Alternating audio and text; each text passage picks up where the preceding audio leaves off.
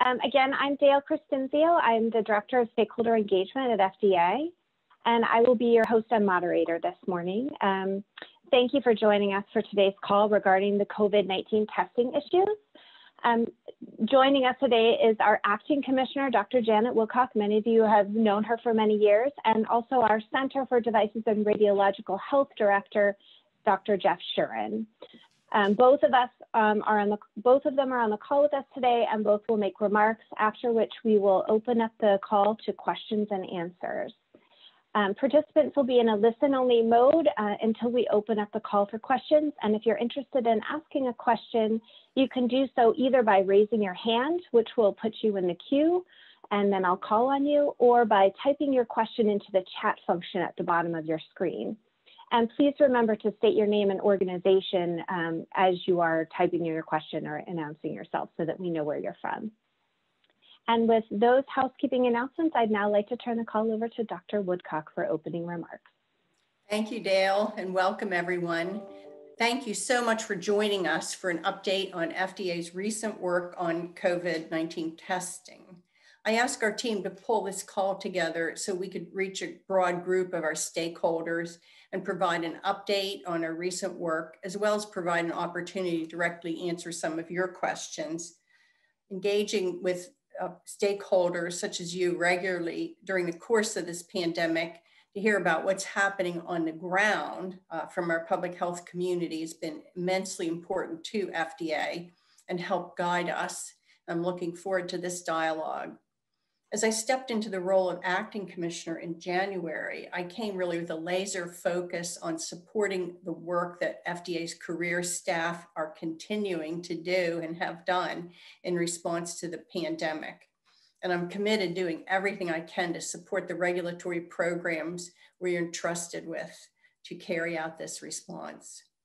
As many of you know, over the past 9 months, I've been working on the previous administration's Operation Warp Speed on development of certain therapeutics for COVID-19. But I have certainly been in the loop on the work within the testing arena as well, because of course, that's critical to the whole thing, whether you use a therapeutic and so forth. Throughout the pandemic, FDA centers have really worked tirelessly to bring medical products quickly to the market while continuing to evaluate their safety and effectiveness.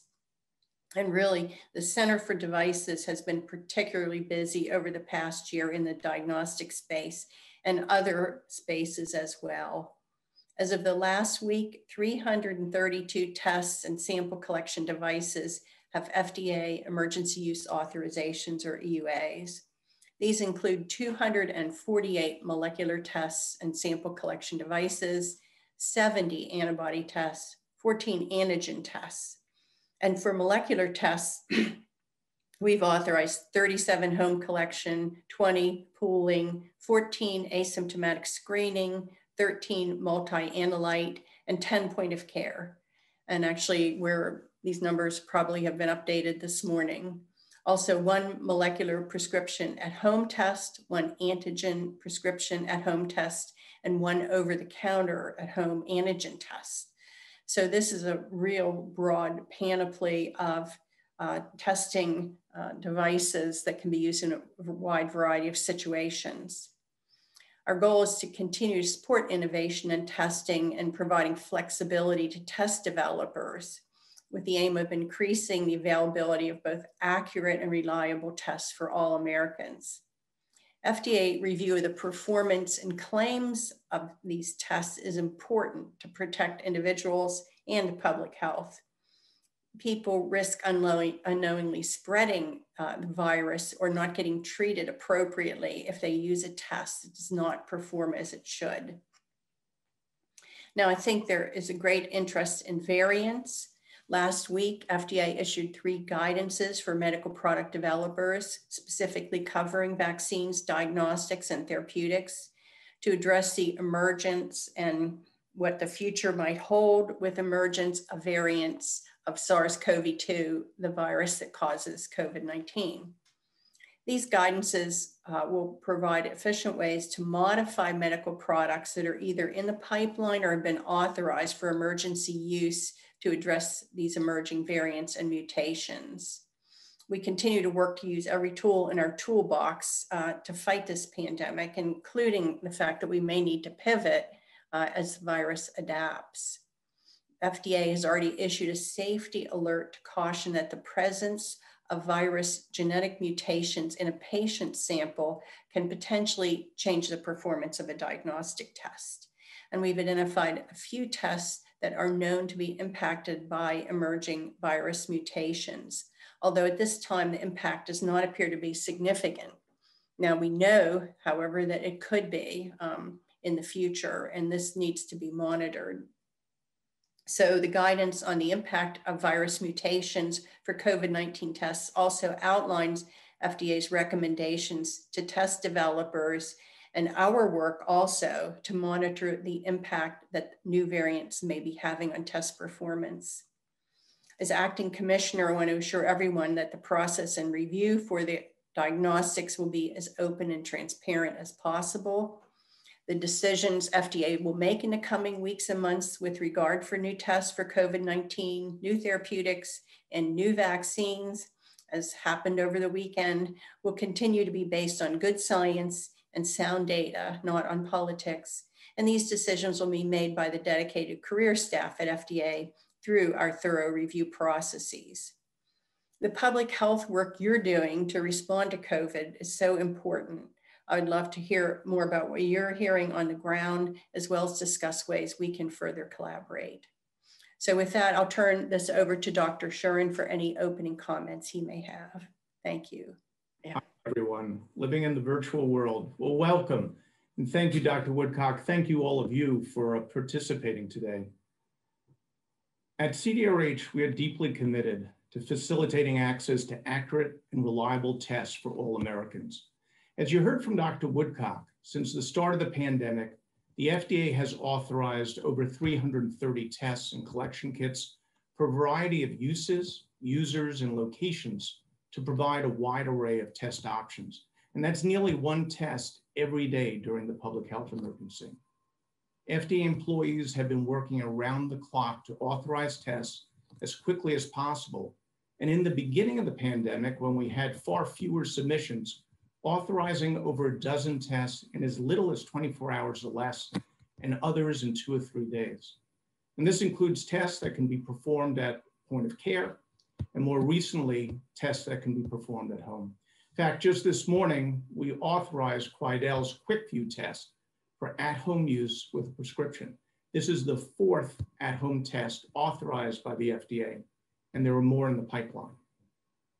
In addition, we've been collaborating with the National Institutes of Health on their RADx program to help facilitate the development, evaluation, and authorization of tests for point of care or at home, or that can increase testing capacity. But we continue to seek ways to provide useful information to and work with test developers. And we also continue to work with states, educational institutions, businesses, sports leagues, and others who are establishing or seek to establish testing programs and have questions about particular tests or test options. Since the start of the pandemic, CDRH has issued guidances and 8 emergency use authorization templates with recommendations for how developers can validate different tests and uses of tests, as well as several updates to some of these guidances and templates. For medical devices as a whole, we've issued 27 guidances and 11 EUA templates.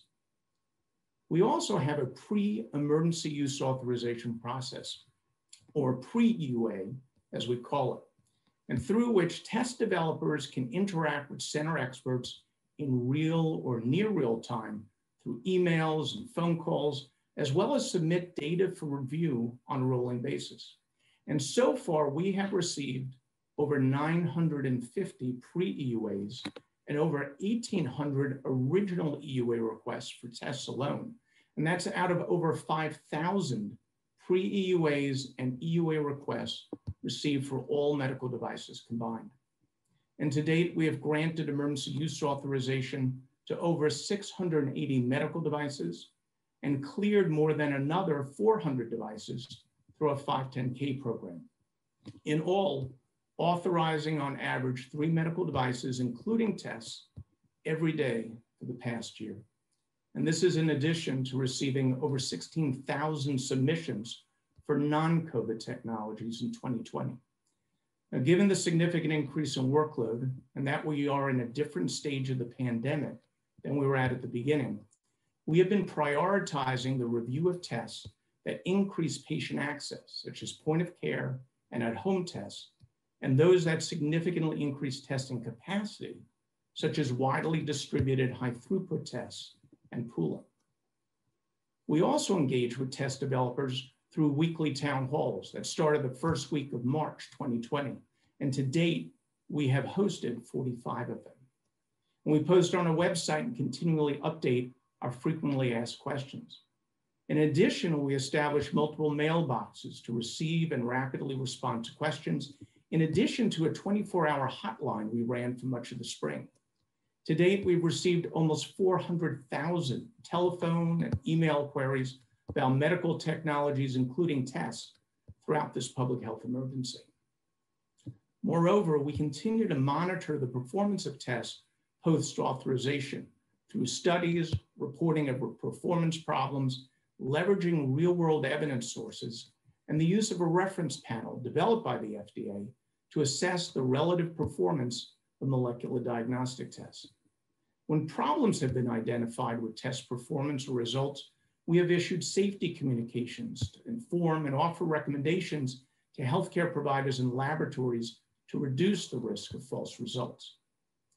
We also continue to actively monitor for any firms marketing tests with fraudulent COVID-19 claims and have sent warning letters, confiscated counterfeit products, and pursued enforcement action against bad actors and bad products being marketed unlawfully. As Dr. Woodcock mentioned, last week the FDA issued a new guidance on evaluating the potential impact of emerging and future viral genetic mutations, which may be the basis of viral variants on COVID-19 tests, including design considerations and ongoing monitoring. The guidance describes the FDA's activities to better understand the public health impact of new virus variants through their impact on test performance, such as monitoring publicly available genomic databases for emerging SARS-CoV-2 genetic mutations and identifying authorized molecular tests whose performance may be adversely affected by one or more of those mutations, which is something we've been doing throughout the pandemic. The guidance also highlights recommendations to test developers, such as considering the potential for future genetic mutations when designing their tests and conducting their own routine monitoring to evaluate the potential impact of new and emerging viral genetic mutations, which may be the bearers of viral variants, on the performance of molecular, antigen, and serology SARS-CoV-2 tests. As part of this effort, we're also working with other partners to develop or identify tools that may help developers, including a bioinformatics tool to assist molecular test developers in identifying whether the test performance may be adversely impacted by a new mutation or combination of mutations. Now, looking ahead, CDRH intends to issue draft guidance to put forward an approach for transitioning authorized medical devices, including tests, to full marketing authorization if the developer wants to do so. And we'll seek public comment so that all stakeholders have an opportunity to provide feedback before we finalize the guidance. While FDA cannot release details on the guidance and development, we don't envision a transition that occurs at a flip of the switch and would anticipate a transition period that will phase in over a period of time to allow sponsors to meet any additional requirements. However, we also encourage sponsors of authorized tests and other medical technologies who wish to keep their products on the market long-term to seek full marketing authorization sooner rather than later. And we're exploring opportunities to issue to the public our recommendations for the data needed to supplement what has already been submitted in an EUA request to support full marketing authorization. And in the interim, interested sponsors should talk with us about what to do, including how they may leverage existing data sources. So with that, I'll say thank you, and now I'll turn it back over to Dale. Thank you so much, Dr. Shuren and Dr. Woodcock. This now turns us to the question and answer portion of the event. If you would like to ask a question, you can raise your hand at the bottom. I am not seeing any questions yet. Oh, here's one from Jennifer Dexter, who is with the National Health Council. I'm going to see, Jennifer, if you want to ask your question live, or I can read it for you. Okay. I just wanted to get some insight from you on how the patient community can help advance data collection and on usage and demographics, so that all of it truly reflects their experience. Do you have any advice on that? I think I'll turn that to Dr. Shuren for diagnostics. All right.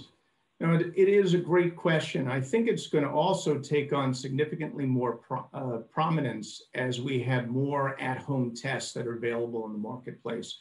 So many of those tests offer an opportunity to provide test results and other information.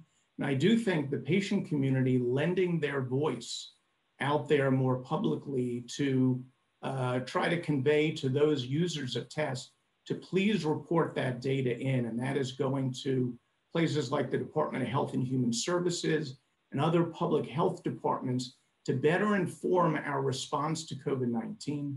That information too can help us better understand what is the true performance characteristics of tests out on the marketplace.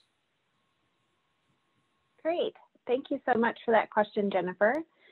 Dr. Shuren, I have another question for you. Can you explain the difference between screening, surveillance, and a diagnostic test? Well, certainly. Back to the basics.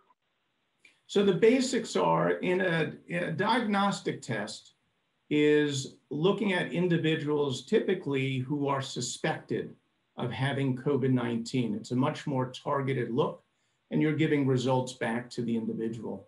In the case of screening, you're just looking broadly at asymptomatic individuals.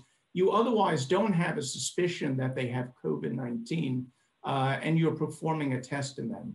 And then surveillance is really much more of a populational look. What's happening out in a defined population or community to understand particularly what the prevalence may be of SARS-CoV-2. And in those circumstances, that's more about the population, and typically results are not communicated back to individuals, although if you get a positive result, it's important to let that individual know to go ahead and get another test performed with an authorized diagnostic. And it's also important to keep in mind that the performance of a test can vary depending upon how common SARS-CoV-2 may be in a population. So when it's more prevalent, more likely to get accurate result, correct results. And as that prevalence goes down, you may see changes in performance. We have also seen that you may have different performance between individuals suspected of having COVID-19, and particularly those who are symptomatic, versus those who are truly asymptomatic, not suspected, what you would consider classic screening. And we've seen data where sometimes the test performance is different. If you are thinking about using a test that is authorized for diagnostic purpose, but a healthcare provider wishes to order it for screening purposes, that's perfectly okay to do and a very rational thing to do. But just keep in mind, when we authorize a test, we do it based upon what the test developer wants to have that test used for and what the science supports. So many times we may authorize a test just for diagnostic purposes because the developer didn't seek a screening claim or didn't provide evidence. If we get data though where we know there's a problem with screening, we would include that in the labeling. But that said, even if we authorize a diagnostic and it may be used for screening purposes, keep in mind we haven't seen the data to see how it performs in screening. And that's one of the reasons why too, just understand what the limitations may be when you take that into account with interpreting the patient's results. Great, thank you. The next question is in the queue from Jonathan Miles. Jonathan, you can ask. Thank you. Can you folks hear me? Okay, great. Good day, everybody. And I want to thank everybody at the agency for your service. I'm Dr. Jonathan Miles. I'm a pathologist and I'm representing the College of American Pathologists. We have several questions, but I'm going to pick two which we hear the most of from our members. One is, will the FDA resume evaluating laboratory developed tests for emergency use authorization? And second, does the FDA anticipate prioritizing SARS-CoV-2 quantitative tests, since clinicians are increasingly asking about the CT values? Be interested in your opinion on that. Thank you. Well, as regards laboratory developed tests, I know there's been a lot of questions about it, a lot of interest. Certainly, as you know, the Biden administration is now putting key people in place in the administration. More people are coming into the Department of Health and Human Services. And we look forward to having a conversation with the administration on this very important topic. Yeah, and this is Janet. I'd say Janet Woodcock. It's a very high priority for us to get clarity, but we need to work with the new administration to have clarity on the direction. Yeah. And then certainly when it comes, to quantitative, certainly it is, you can report the results. The laboratory can report cycle threshold values. We have certainly seen, on the flip side, to keep in mind the caveats, that cycle threshold values between two different tests can mean different things. And we've also seen the same cycle threshold for the same test performed in different laboratories also having different meanings too. So, cycle thresholds may provide some information, but also there are important limitations as well. Thank you. Great, thank you for that. The next question we have comes from the chat from Glenn Hansen. He asked, can you provide us with a list of the 6 ICD-10 codes, and which one do you recommend for asymptomatic screening and or back to workplace strategies? Dr. Shuren. So that is so far out of my realm. Yeah. I can't give you any advice on that. It's really a question for the payers. Great, thank you for that. All right, I'll move on to another question that we've received a few times in-house. We see that review priorities were posted by CDRH in the fall of 2020, Dr. Shuren. How did you determine priorities, and what is an expected timeline for review of some of these products? That's a good question. And as I mentioned too, we did change our priorities. In the beginning of the pandemic, it was essentially all comers. Anyone coming in the door, tests were EUAs were being reviewed, and we were just authorizing what came through to build up greater testing capacity. And as time went by, we started to then see tests hitting the marketplace, moving towards point of care, and of course, more recently to at home. We made changes in our prioritization several months ago when we hit a different stage in the pandemic. There were a lot more tests out there, but I think we thought a greater need to then focus with the large volume on those tests that it could increase patient access, and in particular, point of care and at home. And also those tests that were going to increase testing capacity. So as I mentioned, the high volume, high throughput tests, pooling. We're also looking at tests that may reduce the strain on the testing supply chain as well, because we know that's one of the challenges as well. You may have tests, but you may not have the test supplies needed in order to run those tests. And that's where we have put our primary focus. Of course, the review, the bottom line is, if we get a complete EUA and the data looks good, we authorize that very quickly. Where things have taken more time is either we never got a completed EUA, so we're still waiting on data, or we've identified some issues in what has been submitted. We don't have those assurances we have an accurate, reliable test. And we will go back and give the opportunity for a developer to go ahead and provide or address those unresolved issues. Great. The next question I have is for Dr. Woodcock. Dr. Woodcock, we've seen a lot of focus on the vaccines and in the pandemic, but can you talk a little bit about what you would tell the American public on the importance of testing?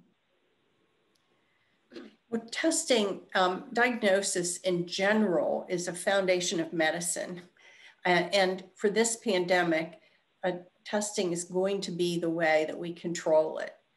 It also, along with the vaccines. So the vaccines will not prevent every transmission of the virus or every acquisition of disease. So we're going to need accurate and frequent testing, I think, for the foreseeable future to see where we are with the effectiveness of the vaccines, as well as how much freedom to move around we should have in society.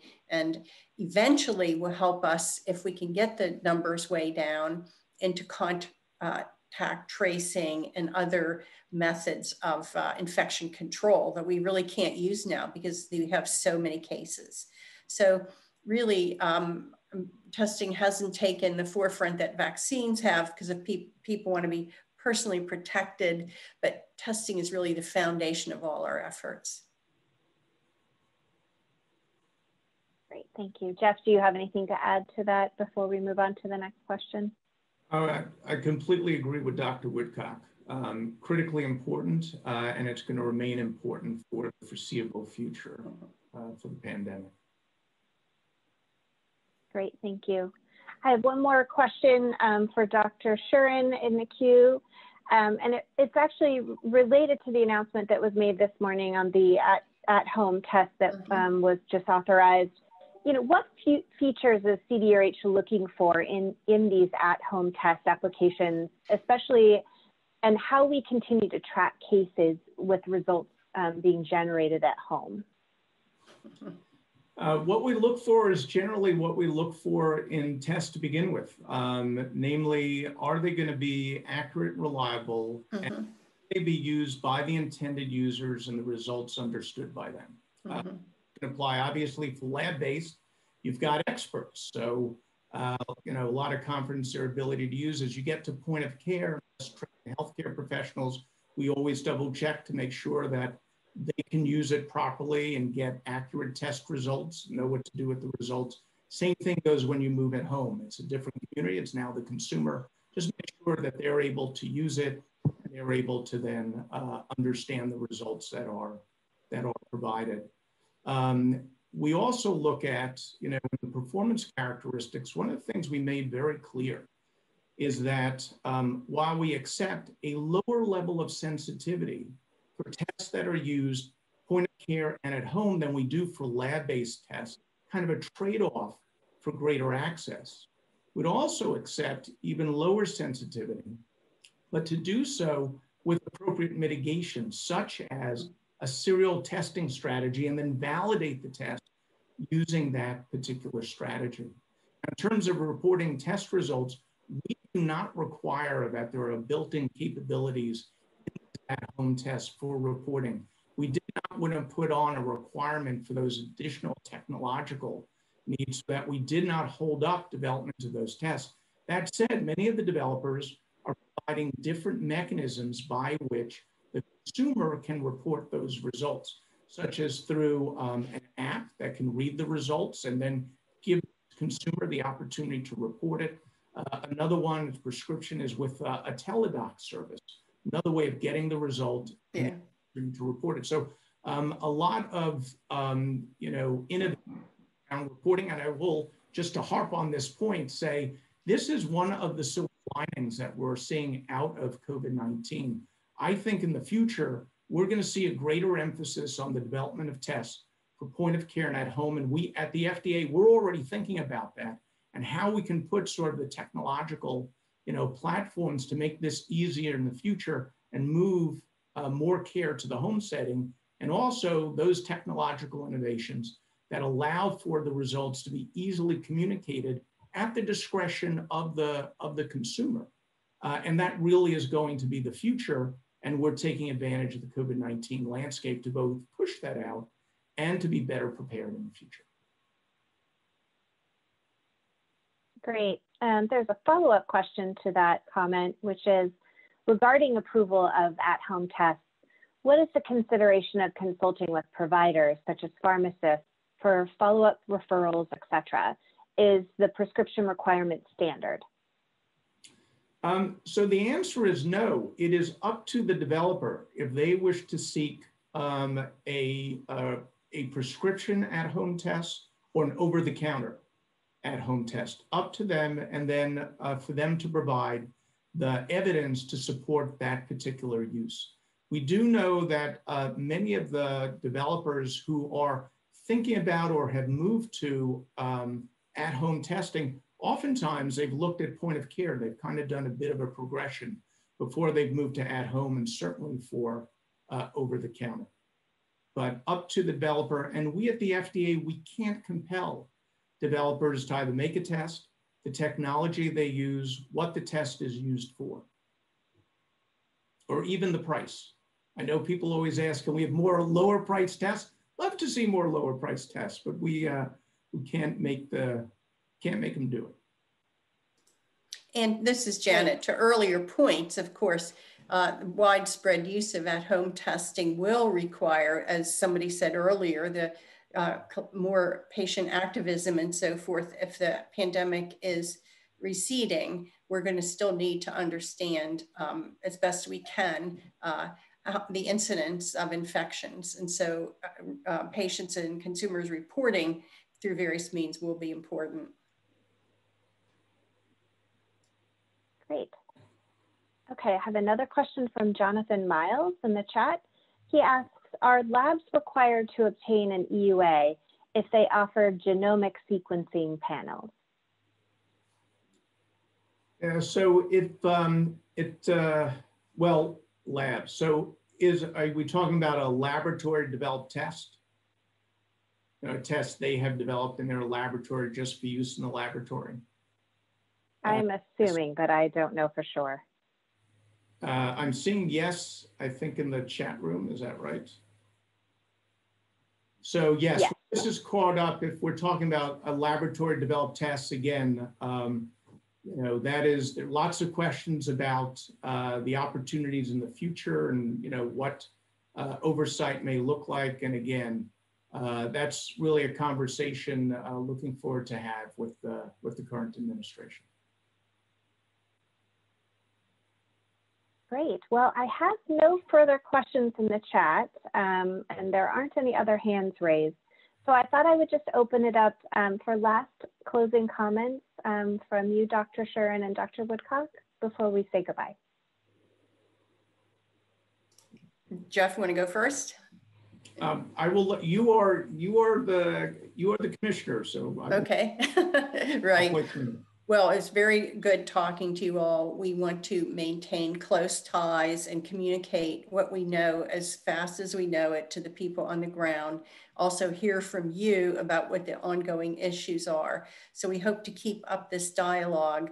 As you heard from Dr. Shuren, more guidance will be coming out. There may be additional movement or changes. There definitely will be new technologies and so forth. And so we just need to remain closely in communication, and hopefully over the next few months we're going to see some light at the end of the tunnel, and we'll be talking about a changed environment out there. So we're looking forward to that should it occur. Thank you.